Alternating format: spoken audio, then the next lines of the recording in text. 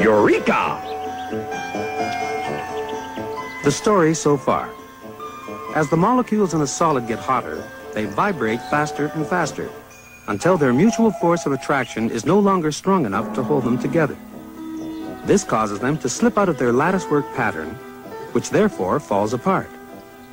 When the latticework of molecules in a solid has collapsed, we say that the solid has melted. It has changed from a solid state into a liquid state. And now, evaporation and condensation. The trouble with goldfish bowls is that every few days, you have to remember to fill them up with water.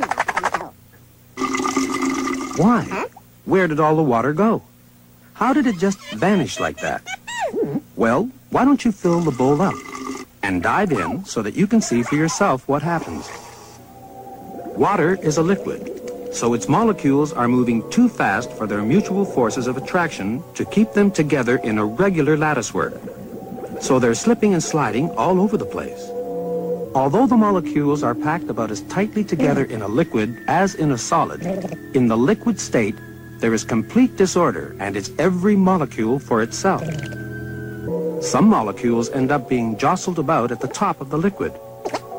They, in fact, form the surface of the liquid. Every now and then, this jostling forces an individual molecule to pop out of the liquid altogether, and it escapes into the air. Of course, over time, many millions of molecules escape from the liquid in this way. This continual popping out of molecules is rather like the movement that goes on in a popcorn machine. Only in the case of molecules, most of them stay up in the air and now fly about with complete freedom. No, of course you can't see them now. One of these little lumps on its own is so tiny you couldn't even see it with a microscope. You can only see molecules when billions of them are crammed together in the form of a solid or a liquid. You can see them when they make up the water in your goldfish bowl. But as soon as they escape into the air, they become invisible. But they're still there flying about. Only they don't form a liquid now. They form an invisible gas or vapor. That's why what happened to the water in your goldfish bowl is called evaporation.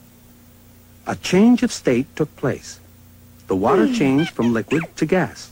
It became water vapor. Water is continually evaporating. In fact, if you left your goldfish bowl out in the sun, the water would evaporate even faster, because the warmer the water, the more rapidly the molecules jostle each other, and the more often they pop out into the air. So if you're tired of continually having to top up your goldfish bowl, one solution would be to make the water as cold as possible, so that the molecules will move more slowly, and therefore the water will evaporate more slowly. But now what's happened? Now you can't see your goldfish. How come? Well, as soon as the water vapor molecules in the air come in contact with the cold fish bowl, they become colder as well. And the colder molecules get, the slower they move. And the slower they move, the less they can resist their mutual forces of attraction. So they start to crowd together more and more tightly. In other words, the gas becomes a liquid again. The water changes back from its vapor state into its liquid state.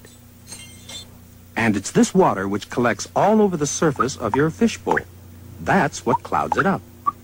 Since the change from vapor to liquid is caused by the arrangement of molecules becoming more and more dense, this change of state from vapor or gas to liquid is called condensation.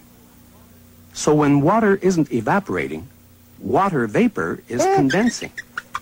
You can't win with goldfish bowls. Have you ever thought of keeping a cat?